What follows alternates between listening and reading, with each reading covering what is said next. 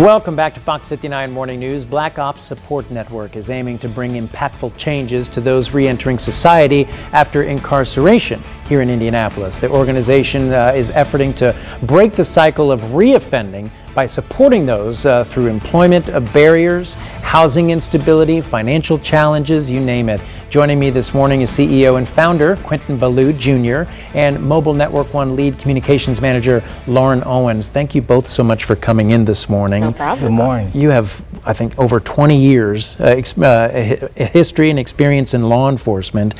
What led you from that to what you're doing now? Well, during my time over 2 decades as a law enforcement officer, I started to see a gap, and there's this cycle, and so to keep people from re-entering into the system, I just it took me a little while to develop a certain criteria that to help people in re-entry program, and I noticed that they are individual people. So one size doesn't fit all. So I have case managers, workers that will basically interview you and develop an individual program for them, and then we will try to help you stay within those means of your conditional release.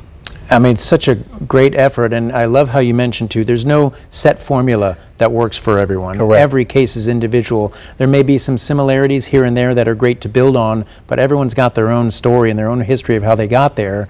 Speaking of stories, we've got to talk about the comedy show that is going on. Tell us about Comedy for a Cause and how all this effort then will come together also on stage with comedy. Well, the reason I came up with the concept of comedy is because basically, you know, laughter is the best medicine. It helps heals the mind and the soul. And so everybody can come out and have a good time. It's family friendly. Our headliner, Kenny Mock, sorry about that, Kevin White and Judy Brown will be performing for us. Thank you, I appreciate that. And I also would like to thank some of our sponsorships. Mobile Network One. There are plenty of them, I know. Yes. That, absolutely. And Lauren, can you talk a little bit about how the comedy show is going to benefit this cause and what you hope people will take away from it, take home with them? Well, Mobile Network One, thanks to SMR Solutions, Press Play Gaming Lounge, as well as InStep, we all partnered with O.P.S to create a fundraiser so that the donations can go to the many initiatives and the goals of O.P.S. Working with kids, making sure there's conflict resolution, learning about healthy lifestyles.